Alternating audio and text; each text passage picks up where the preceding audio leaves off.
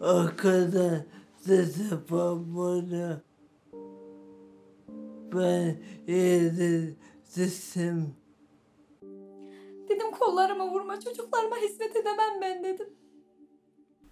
Who hit you? Neptün. What happened? Sonra ateş etmeye başladı. Bu daha burada bitmedi, öldüreceğim seni dedi. Kadın ile erkeği eşit konuma getiremezsin. O fıtrata terstir.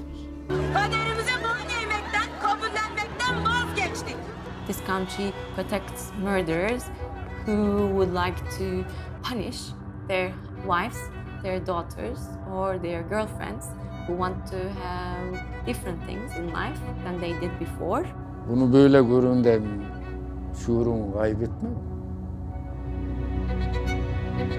Benim başıma gelebileceği için mücadele etmiyorum ben.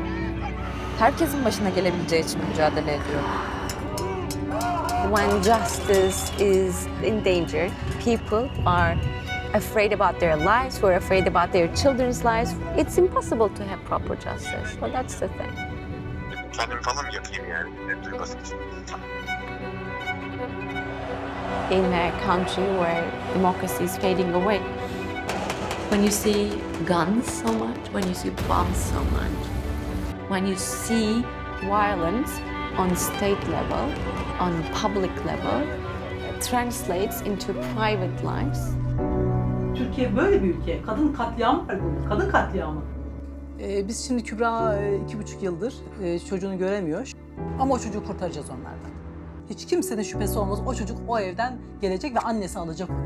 It's actually about a woman's decision and men trying to suppress and prevent that decision-making process. You are a survivor. Yes. Literally a survivor. You see how unjust this system is, so you just have to fight against it. There's no way that I would give up. Never.